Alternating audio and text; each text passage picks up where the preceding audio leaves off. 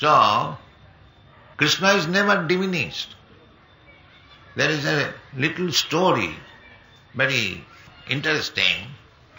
So, one poor boy, he was student in his school, and the teacher's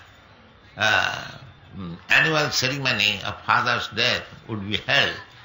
So he requested all his students what he will give me contribution. Formally the teacher was not taking any salary. But whatever he wanted, the students will bring either from parents' house or by begging.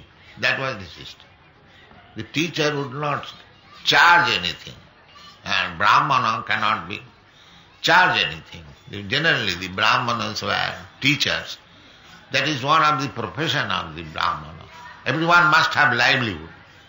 The Brahmana livelihood is pathan. He must become a learned scholar, and he will make others also learned scholar. That is Brahmana. Pathan, jajana, jajan, dana, pratigraha, satkarma. 6 kinds of profession for the Brahmanas.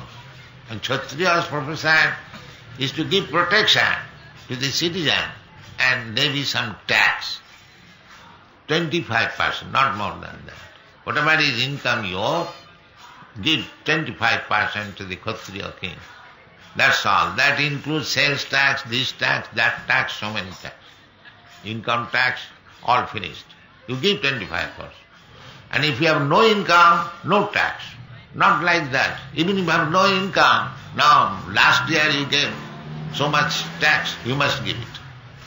Otherwise your property will be sold. Not like that. So that is Kshatriya's income. Similarly, Vaishya's income, Krishi Goraksha Vanijyam.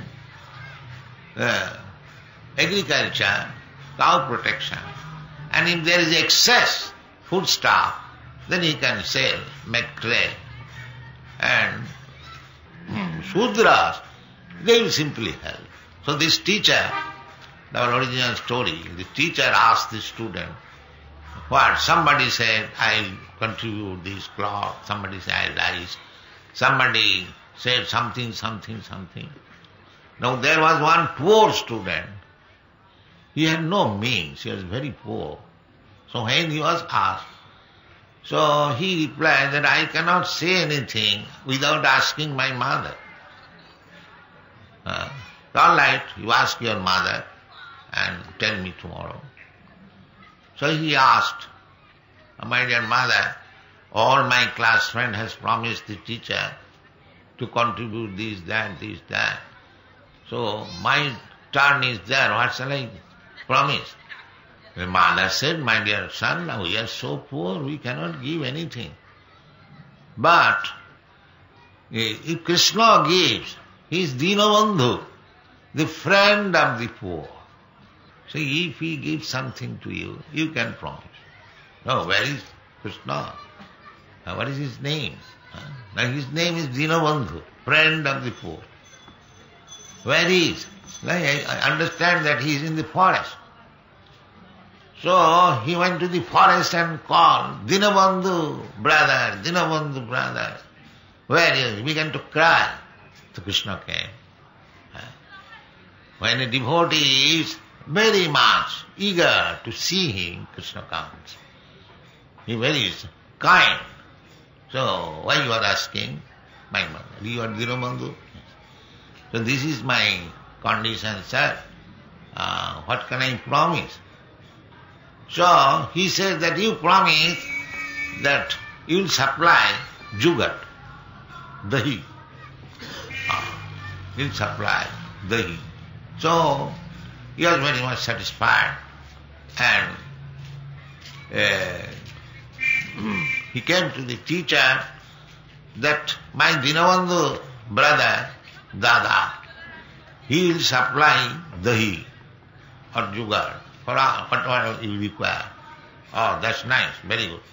So on the day of ceremony, say, he went to the forest again and called Dinabandhu Dada, and he gave him a small pot of dahi, jugat, a small pot. He was a child, he did not know. And he brought it to the teacher. Now, this is my contribution. My Dinabandhu brother has given, so you take. There are hundreds and thousands of people will be giving foodstuff and this much dahi. He became very angry.